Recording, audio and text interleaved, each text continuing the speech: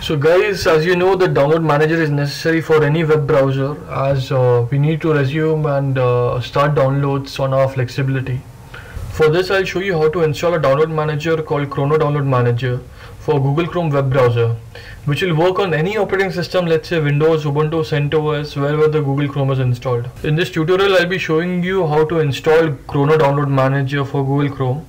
Once the Chrono Download Manager has been installed, I'll show you how to download files using Chrono, how to pause the downloads, how to resume the downloads in the Chrono Download Manager. For this, we need Google Chrome web browser to be installed, and we need a working internet connection to download the file from internet. For this, I'll go to my Google Chrome web browser and I'll search for Chrono. I'll search for Chrono Chrome. So you can see that the first link is the Chrome web store, and it's a Chrono Download Manager.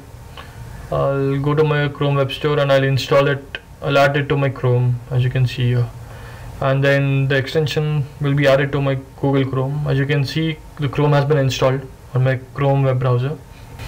This is the web UI of my Chrono Download Manager.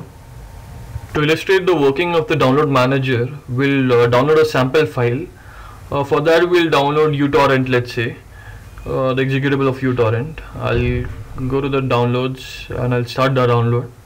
As you can see, the download has started on my Chrono Download Manager. I can pause the download and resume the download, as I can do in any download manager I like.